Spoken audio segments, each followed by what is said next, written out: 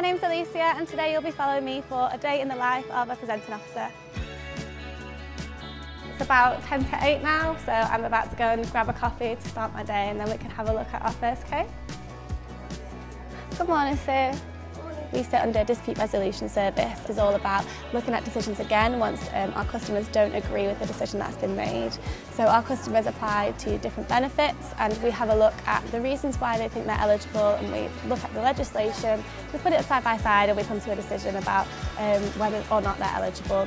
So hearing what I do, it might seem like you need a degree, but actually you don't. It's quite standard to enter without a degree. My training was classroom training, so we all learn as a group with somebody experienced in training us. There's always people around that I can call or message. If you really need help, you can always find somebody to help you. I'm now ready to go and pick up my bundle for my first case. These are all prepared in-house and the bundles are basically the history of the case all put into one for us and for the judges. So here's the paperwork you want. Thank you. Okay. Have a nice day. So it's 11 o'clock now, time for my first morning break, and I thought I'd just meet up with my friend for a coffee.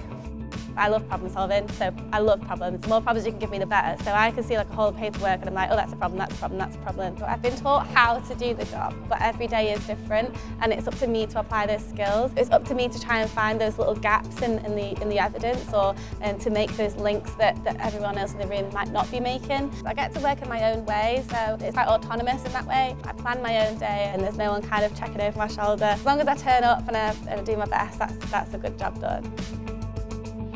So I've prepped my case, I'm now on the way to court and it's time to meet the judge and we'll have a discussion about what we found about the case. This is the best part of the week for me. It's always exciting when you can make real change and influence change. This is a really good learning opportunity as well. It went really well, so he actually turned up with some further evidence. Once we had a look at that, we could all agree that actually there was a payment that should have been made, so we've been able to put that payment in for him. He's very happy. It's 4 o'clock now, so it's ready for home for me.